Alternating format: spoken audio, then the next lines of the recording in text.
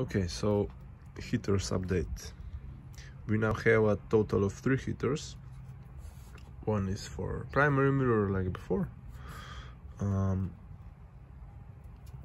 one for the secondary mirror, same as before, and the third one is actually for a corrector, because corrector was doing up to, so I hot glued it on the edge of the cut in the carbon tube, so it's not in the way of the light.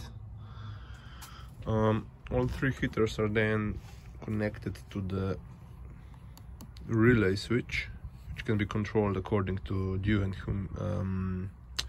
humidity and temperature, so it turns on and off as required, and that's it.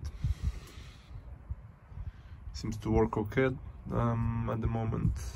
I did not have any issues with dew with this system, so far so good. Clear skies.